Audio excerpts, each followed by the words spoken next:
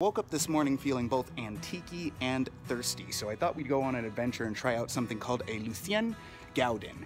Now, Gaudin was a French fencer from the 20s, won a pair of gold medals. I thought it fitting because it combines two of the things I love, drinking and sword.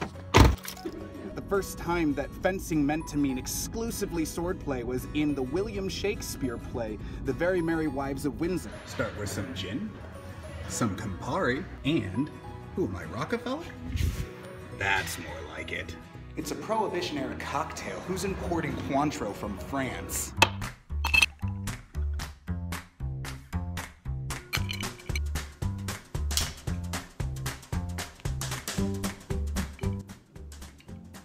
Suffice to say that this is a very mature cocktail. It tastes the way I'd imagine French attitudes towards American travelers are.